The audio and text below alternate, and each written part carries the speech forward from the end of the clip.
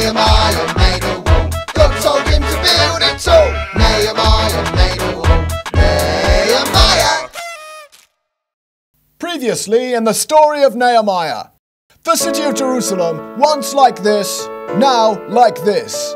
Nehemiah, once cupbearer for the king of Persia, now governor to the city of Jerusalem, had just one aim. Ooh, a nice green apple. I love apples. Hey, Yum. what are you doing? That's Nehemiah. Can we get another Nehemiah, please? Quick! What? Huh? Where am I? So, Nehemiah had just one aim, to restore the city of Jerusalem to its former glory. Yes, let's rebuild the walls and get this city on its feet.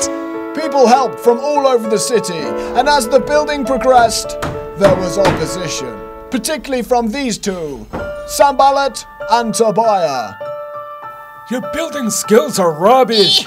Give up. Give up. But trusting God, Nehemiah put the correct measures in place to protect the city and the people. Whoa! Maybe we should back off for a bit. I think you're right, Sanballat. And so, our story continues.